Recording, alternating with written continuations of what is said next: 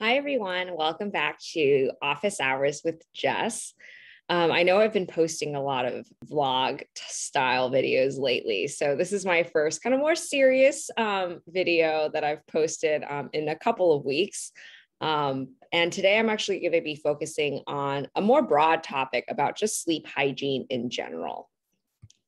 So I have some pretty bad sleep problems, as I'm sure most people in this world, struggle with sleep.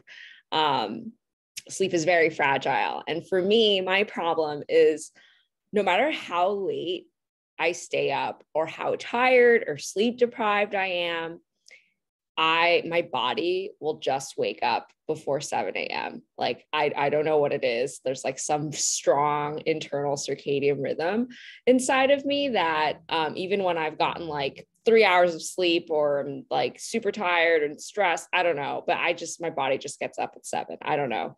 Maybe I'm just too excited to start my days because I enjoy doing what I do so much, I guess.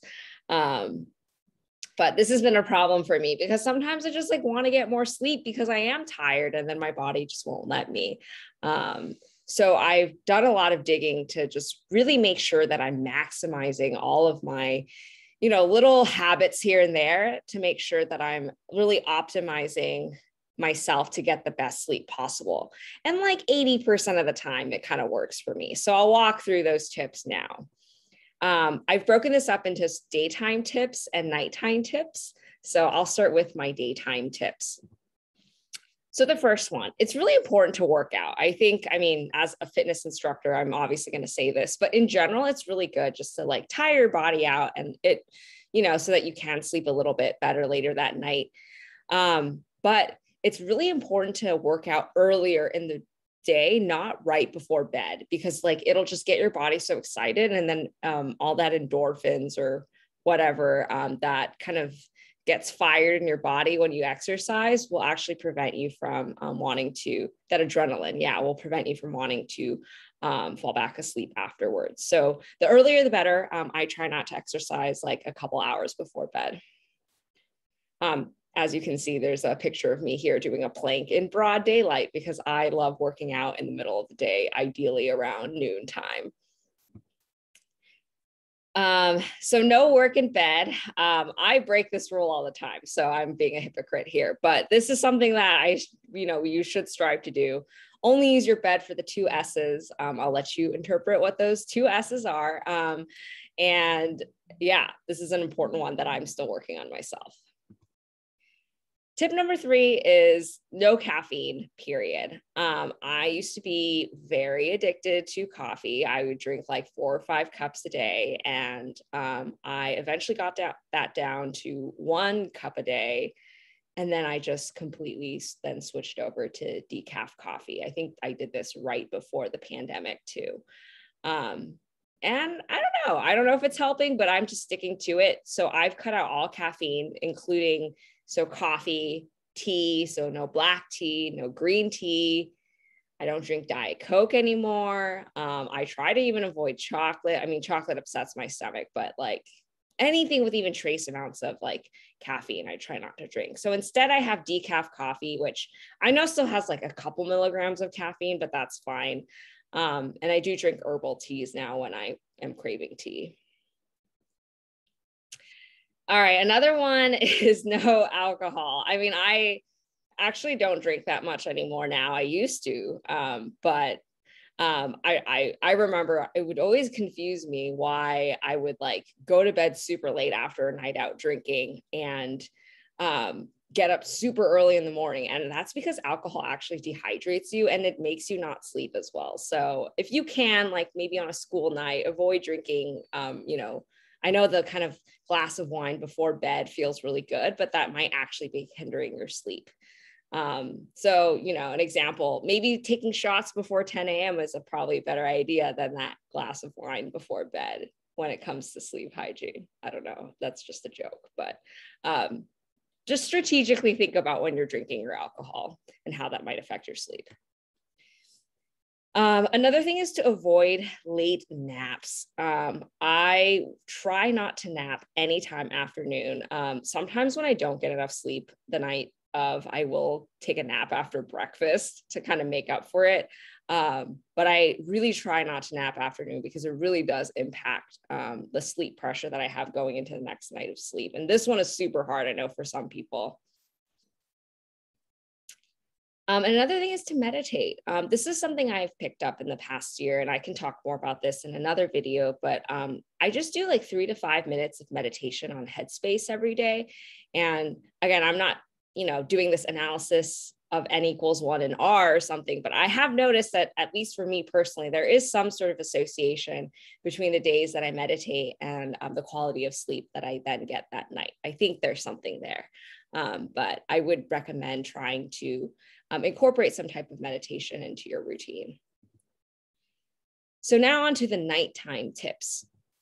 So the first one is to wind down. This is something that I definitely do. I stopped doing any and all work at 8 p.m., which is around when I start cooking dinner. I'm a late eater, but that after I start cooking and eating dinner, I'm like done, no more work.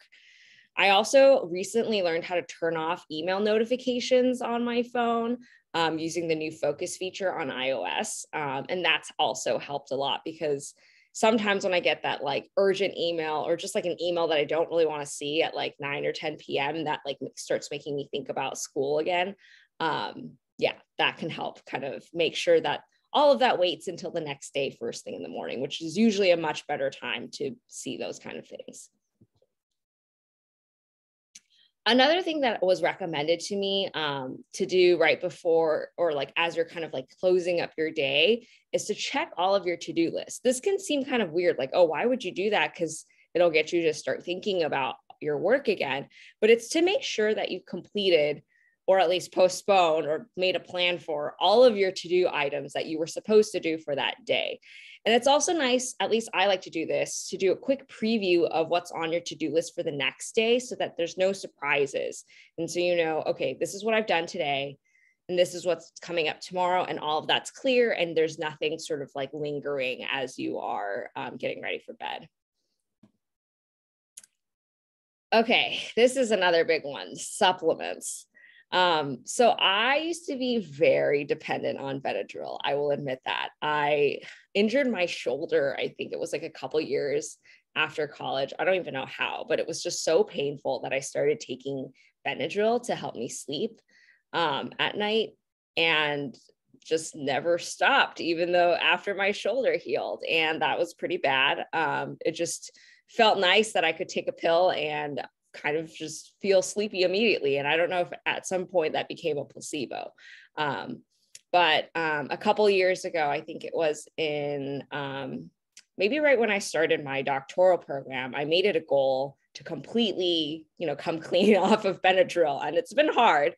But I now instead take a combination of more, I guess, natural supplements of magnesium, calcium, and I do take melatonin, which I have mixed feelings about. I wasn't taking melatonin, and then the COVID-19 pandemic started in March of 2020, and there's too much going on. I was like, I need something to, help me sleep a little bit better. And I still take some melatonin now, but I think it's a step better than Benadryl. So I'm going with that. But generally that's what I do, at least. So you can find kind of, if you choose to, if you want to take supplements, I would recommend one of those three. Another thing also I've noticed is not to go to bed too full or too hungry. You don't want to swing in either direction, because being too full or too hungry might make you feel uncomfortable as you're kind of laying there in bed getting ready to fall asleep.